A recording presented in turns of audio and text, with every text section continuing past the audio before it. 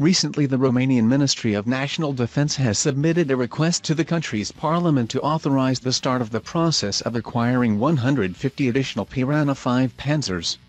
This acquisition is estimated to cost around $674 million, Army Recognition reported December 19.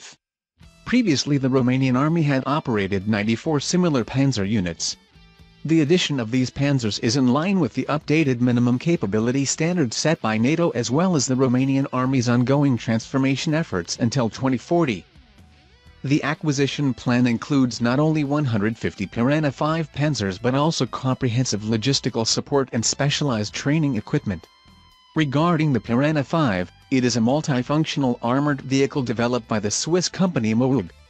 Its modular design makes it a versatile choice for a variety of military missions. The Piranha V APC version can accommodate 3 crew members, namely the driver, commander and gunner, as well as 8 armed troops in the rear compartment. In terms of protection, the Piranha V's V-shaped hull is specially designed to increase resistance to mine explosions, and is equipped with an active protection system.